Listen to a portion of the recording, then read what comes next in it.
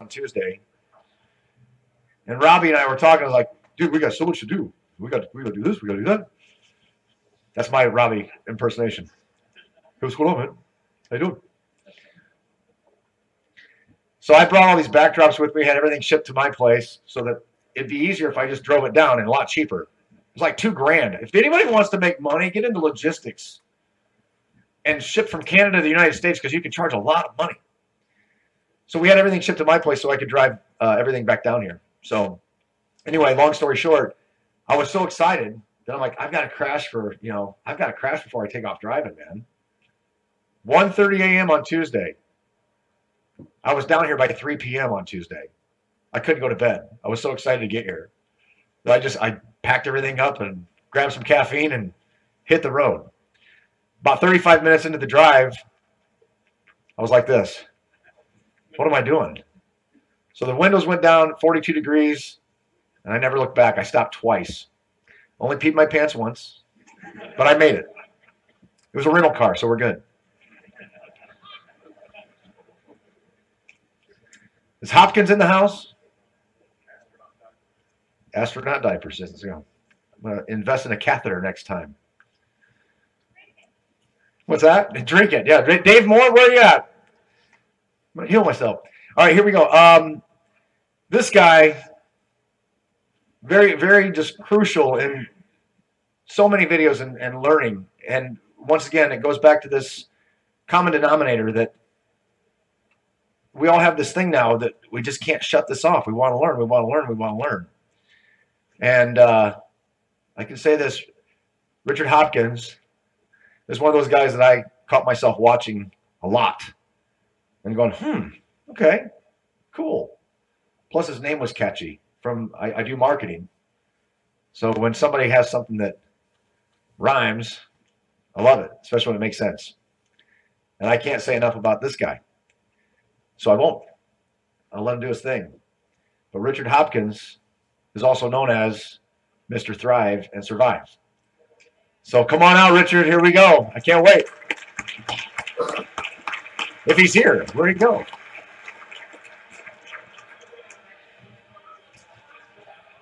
That's John Gabrielson. Is he still talking? That's the other thing too. We go out there and you see somebody like, hey, I'm coming your way to talk to you, and you hit 3 or 4 people. But here he goes, Richard.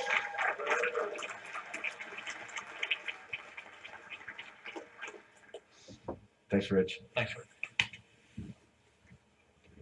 Howdy, everyone. People everywhere, huh? Well, it's good to see everybody here in Raleigh. I've been looking forward to this for quite a while. And I was going to have this nice high-tech presentation for you. And I got on the plane and rewrote my whole thing. So the reason for that is I think we've come to a part where we have to realize that you guys in the audience are the next phase of this movement, if that's what you want to call it. There's been, a few dozen people, generally speaking, who have been online, YouTube, Facebook, whatever, who have done videos and some work and things like that. But for the most part, we're individuals working separately. And if anybody has ever been, for example, in a business or other group session where you get 4 or 5 or even more people together, or even just 2, and you go back and forth with different ideas and brainstorming and things like that, you suddenly become geniuses where nobody in the whole group by themselves would be a genius by themselves. And I don't think any of us are geniuses either. We just decided to look.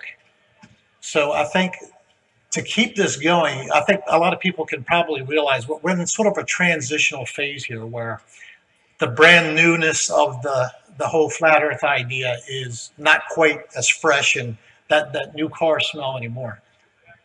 So to keep it going and to expand it out into the rest of the universe of the earth is to get people like you to get together. And I think we need to have somebody come up with some sort of repository or depository where everybody can put their evidences, their empirical evidences together so that it stacks up as high as a mountain so that anybody anywhere who sees it can come to the conclusion that you have. There's nothing better than bringing people to the truth. Nothing. And that's why we're so passionate about it. So what I wanted to do is I'm going to go over a whole bunch of different empirical evidences that I and others have come up with in the last couple of years.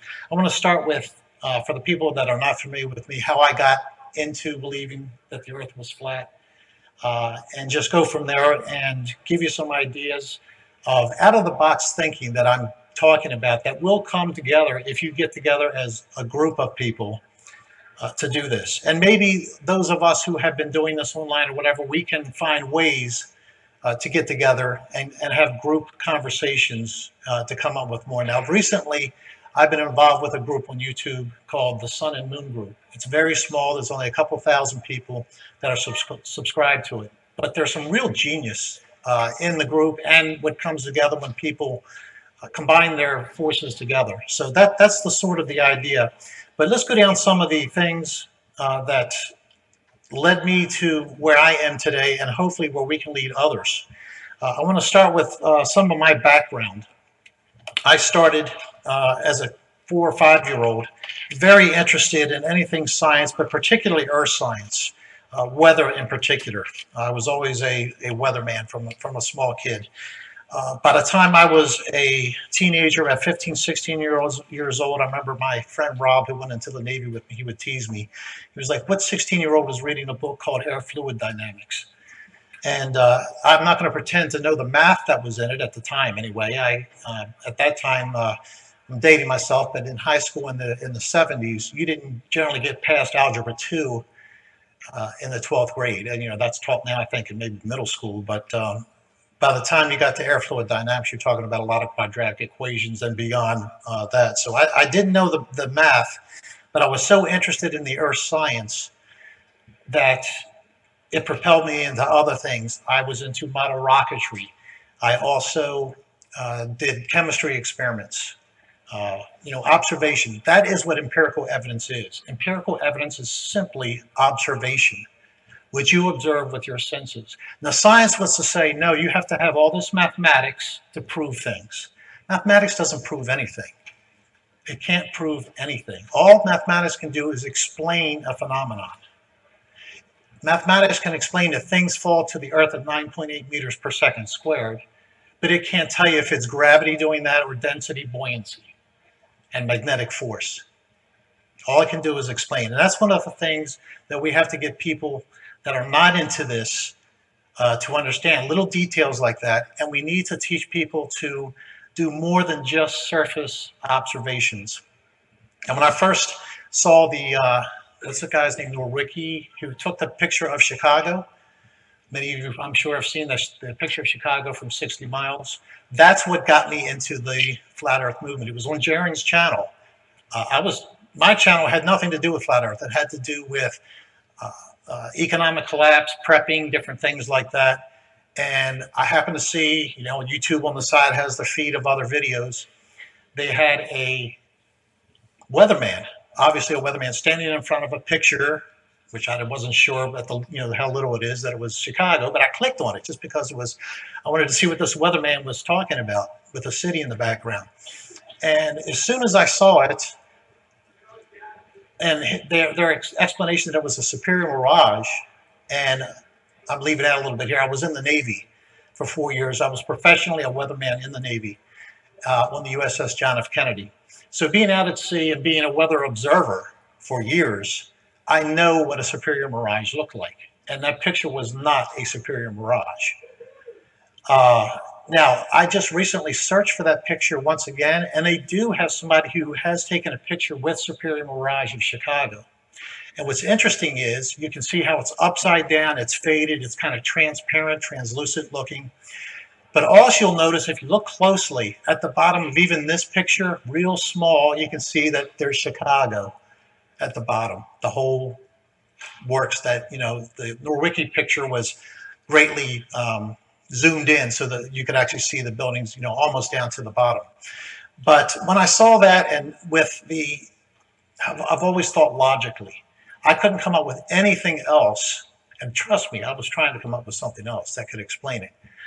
It took me a long time to build up 2,500 subscribers on my channel into the prepping movement and things like that. And I knew this would, if I announced this, I was rapidly going to lose probably most of them, and I have. They're, as far as I know, they're all gone. Maybe 2 or 3 are there from the very beginning. In fact, the very first thing was, Rich, you better drop this because people are going to lose confidence in you. And my thing is, I got to go with the truth wherever it takes me. And that's just the way it is.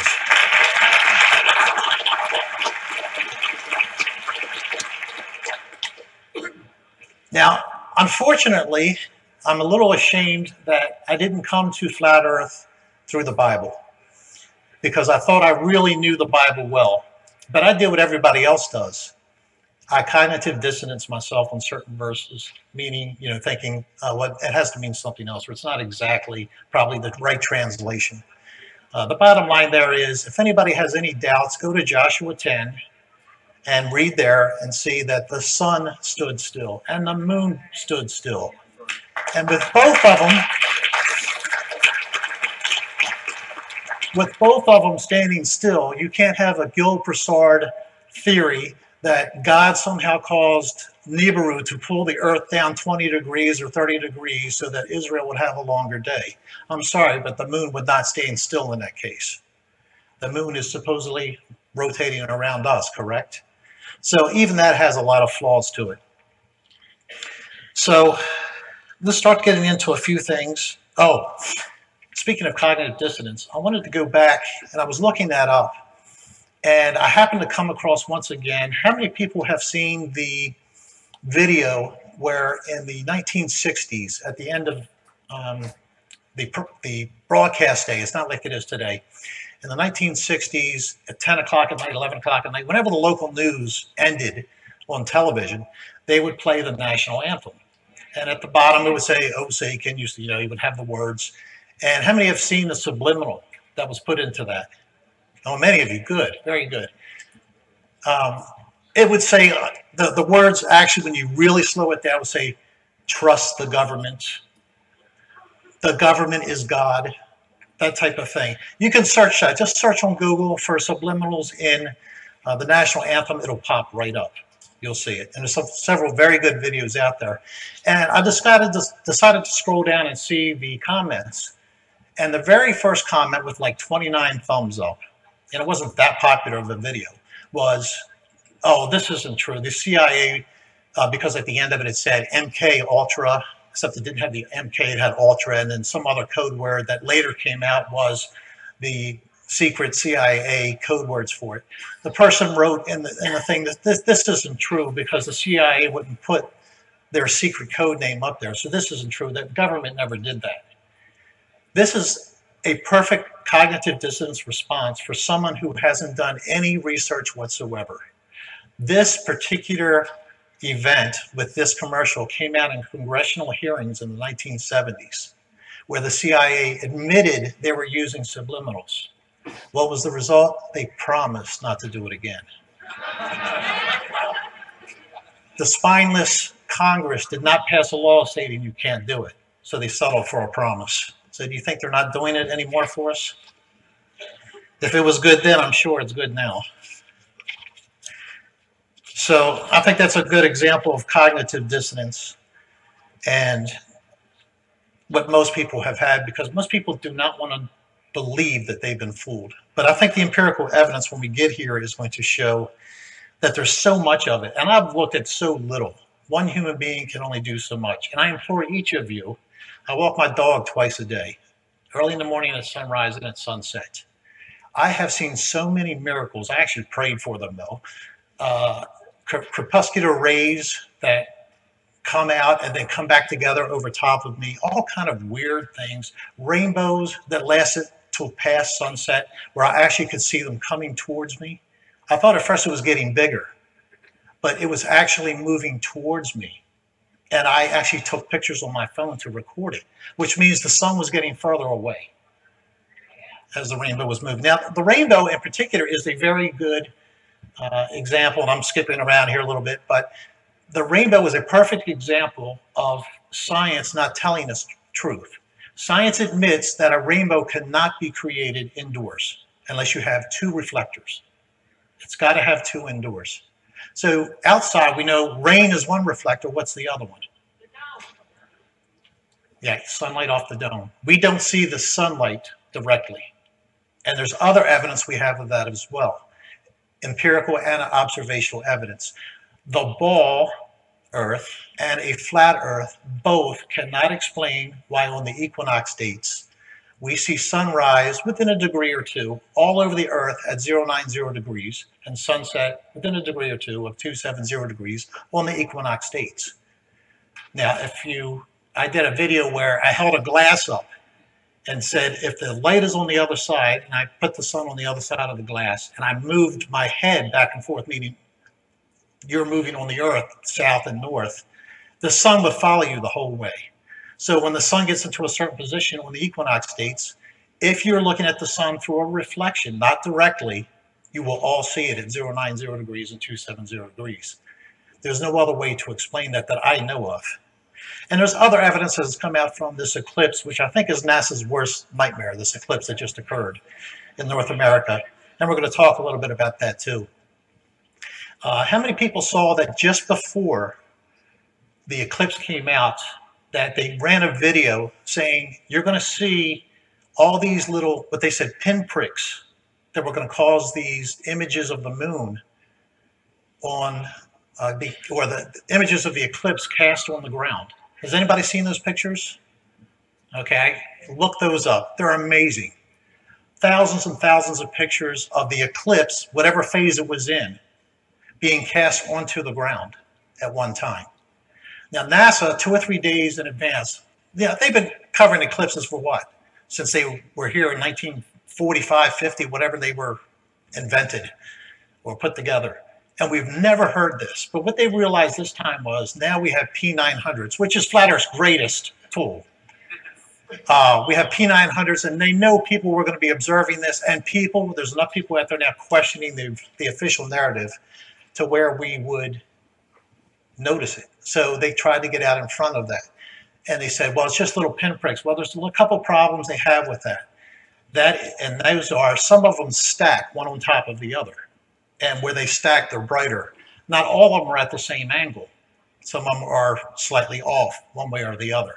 So pinpricks through leaves, which is what they said cause it, will not cause that. Observations from balloons that were in the air, 75,000 feet at the time of the eclipse, showed orbs in front of the sun that were doing the exact same thing. They were overlapping one another. They would cause like Vesica Pisces type of overlaps and stacks. Those exact same things, empirical evidence would tell you that at least there's a chance that is what's being cast to the Earth. Pinholes don't explain it. So let's take a look at some of these things here. Oh, the other thing too is, how many people have heard it's settled science? And how many, the Earth is a spinning ball. It's been settled for 400, 500 years. Our science, we have to look at everything, guys. Everything is a lie. Someone on the Sun and Moon group did a search online and found a newspaper article. I think it's 1903. I could be a couple years off, but circa 1900 in England. And in the newspaper, a person, in fact, let me actually read it to you. Schools of Portsmouth in the Kingdom of England, this is a quote now, have been teaching the damnable and heretical doctrine that the Earth is a sphere. So this is 1903. They're teaching a heretical doctrine that the Earth is a sphere in England. They go on to say it's called seditious and treasonous doctrine. The person's name, a taxpayer, we all pay taxes for the schools, right? Ebenezer Breach was his name, a taxpayer, called attention to the matter. And I'm quoting again, quote, Ebenezer and his friends know, of course, that the Earth is flat as a pancake, corrupting their children. So this has not been settled science for 400, 500 years. It's been being taught in schools in the last 100 years.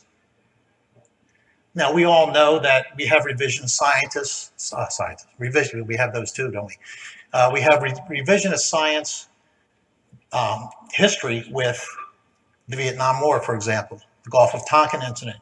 Conspiracy theorists say it was a Gulf of Tonkin incident. Of course, 25 years later, when nobody cares, the truth comes out. That's what it was that caused the Vietnam War. It was a setup. And I could go on and on, but that's not what we're talking about here. So anyway, the Chicago picture forced me to go into the scientific method once again. Now, I'm not going to teach elementary school science, but let me give a little refresher. You basically have to start with a hypothesis. The hypothesis here is the Earth is a round spinning ball. But then you have a problem. If a problem arises with your law, your theory, whatever it is, then you have to explore and test and see if it holds up to the scrutiny.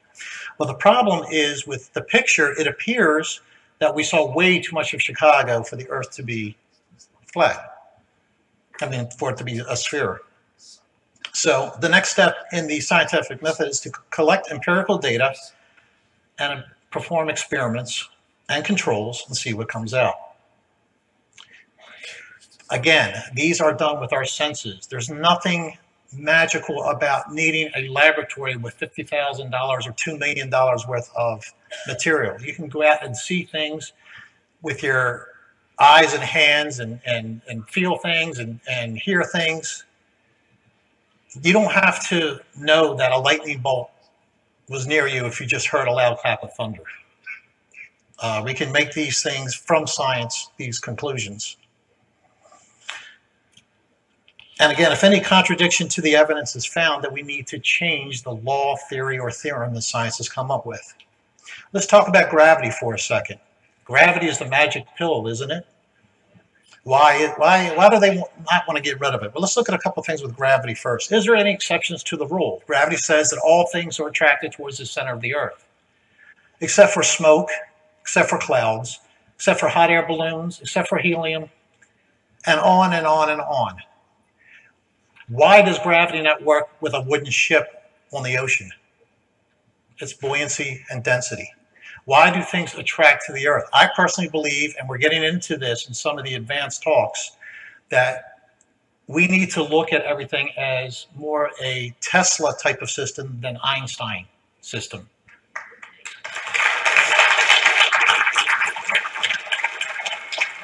And what that means is that we're getting into electromagnetics, dielectrics, and different things like that. They explain so much, and one of the people that really is doing a great job with that, I've done 2 parts so far, I got to finish it on my channel, is a guy named Chris Monk-Seeley, who has come up with so much empirical evidence from the last eclipse. He's the one that discovered that there was nothing in front of the moon. I mean, in front of the sun. There was no moon there that blocked it. Mike Helmick, H-E-L-M-I-C-K, I think is how it's spelled. Check his channel out if you haven't seen his channel. He does a great job showing through colors and different things like that, light spectrums, that the moon was not in front of the sun. It simply was not there. What blocked it is a deep story that I won't get into. So let's get into some of the empirical evidence we have looked at since I've gotten into it anyway. So if the Earth is flat, it's obviously not spinning, because that would cause all kind of issues. And again, it's not settled science. Now, I could put a chart up here. I could do a famous little PowerPoint chart that I hate. That's why I rewrote this. I just hate PowerPoint, guys. Sorry. I don't know why I have an aversion to it, but I do. But I could put a chart up here and say, here's all the evidence we have that the Earth is not moving and that it's flat. But let's stick with the moving part. And then I could put on the other side, what does science say about the Earth moving? Nothing. They have given us no practical examples other than you see the stars move at night and the sun and moon move. That's proof that the Earth is spinning. But that's a 50-50 proposition. Either it's moving or we are moving. Now, when you're out at sea, and many of you have experienced this in a car or whatever, and you have something move, and you have no reference point, you're not sure if you're moving or it's moving. You might slam on the brake because you think you're drifting. You ever had that experience? Relative motion, exactly. So what do? You have to, if you're out at sea and you see a boat going around you, how do you know if you're the one moving or the boat is moving? With no other reference, and trust me, you see that all the time out at sea. You have no distant reference point, especially if it's foggy and cloudy, no sun. You have to put your hand in the water. And we have somebody that actually did that, and I'll get to that in a second, so to speak. We have Michelson-Morley experiments, Sagnac, other Michelson experiments, Michelson-Gale, and others who came up with him. These are experiments done in the 1800s, late 1800s, which showed, without a doubt, that the Earth does not move. Now, you'll get people that'll dig in and say, no, they were trying to prove that the ether exists or doesn't exist. No, get in and dig and read what it really says. They were using interferometers and different things like that, how light moves when you put motion to it. And that's why Einstein became such a genius, and he was elevated. Because he said, well, they can't really tell because it just so happens that the light expanded at just the right amount of time or just the right amount of space so that they couldn't tell if the Earth was moving or not. Okay? So how do you get around that? This is where I get with thinking outside the box. Or someone named George Biddle, Airy's failure. He came up with a way to put your hand in the water. He's the one that came up with a telescope. If you haven't heard of Airy's failure, this is a must. You must learn Airy's failure. I have done a video on it. Others have done videos on it as well. What he discovered was that starlight and looking through a telescope, they don't line up. If you look through the viewfinder and then try to find it in the piece of the telescope, and trust me, having a telescope, this happened all the time. You'd have to tilt the telescope a little bit more to get it in the telescope with the greater power. And the reason is because either we are spinning, causing the light to be bent slightly, or the stars above us are moving past us. And what he decided to do was fill the telescope with water. Water greatly reduces, doesn't reduce it to zero, but it greatly reduces the speed of light. And what he determined was, and what he was expecting was to debunk Michelson-Morley, Michelson-Gale, Sagnac. He was trying to debunk all of those. Because his experiment resulted in the opposite, he no longer had to make an adjustment, or he continued to have to make an adjustment for the light, which meant, I know this probably doesn't make sense if you're not familiar with it because I'm not getting into great detail. The conclusion was the Earth does not move. Now, he wanted his paper published, so he left that out, which is one of the critics' complaints. Oh, he didn't say that the conclusion was that the Earth didn't move, but that's what he was testing for. But he wanted it published, so he just left that blank. And it was published and it was written up. But Airy's failure, it's a very cheap and expensive experiment, and you can trust it's been done over and over again to failure again.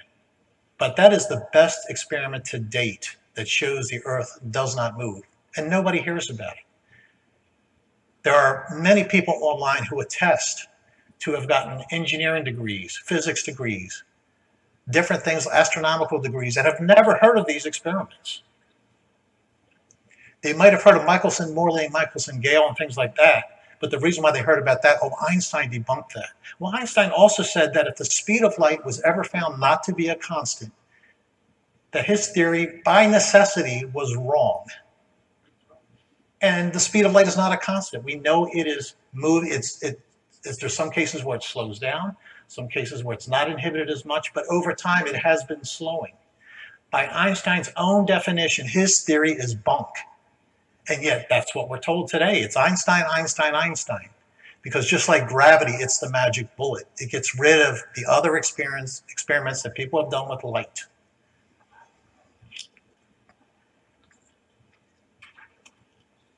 Now, the other magic with gravity is, of course, that this is why they can't get rid of it and go with, it's simple.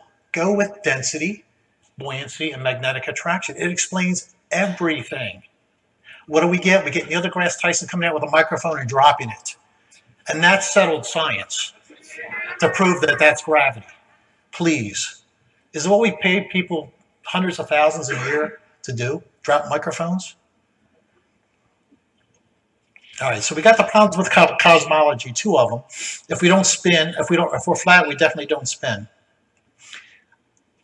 The other proof we have that we're a ball, I have to give them credit, is all the pictures, what, 8 or 9 of them, of the Earth, that they admit are CGI, and no two are a match. I did one video where I actually took the width of Florida and made that my measuring stick, and found out, I think it was 7 widths of Florida to get to the western edge of the Gulf of Mexico, from the western edge of Florida to the eastern edge of the Gulf of Mexico. It took 7 widths of Florida in that picture. In the next picture, I think it took 4.5. So the Gulf of Mexico dry up and shrink, the Florida moved west. And we're supposed to believe that even though it's CGI, and we have to do it that way, isn't that what they said? By necessity, we have to do it that way. We're supposed to believe that America expands and contracts at about a 40% rate over years. But this is what we get. And nobody in the mainstream questions it because of cognitive dissonance, which is what we need to change.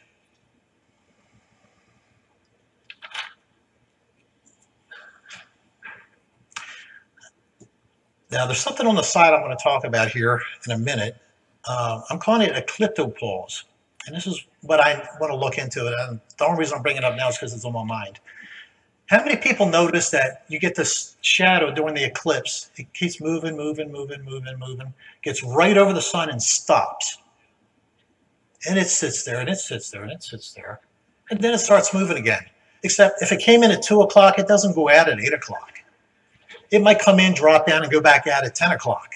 It comes in like it's on a pendulum. What in cosmology explains that? Nothing that I know of. Another interesting thing about the eclipse is that in Arizona, Phoenix, where I'm at, the eclipse basically did come in from the top left and move down to the bottom right. Just 200 or 300 miles south of where I am in Mexico, it was flipped. And there's video of it. It came in the other way. How is that possible? I don't know a way to explain it. I really don't. But these are things we need to look in, and these are like anecdotal little things to throw on over the side. So let me give you some of my walking my dog Charlie experiments. Have you noticed that the seas, what they call the seas on the moon, which are black at night, they turn blue during the day?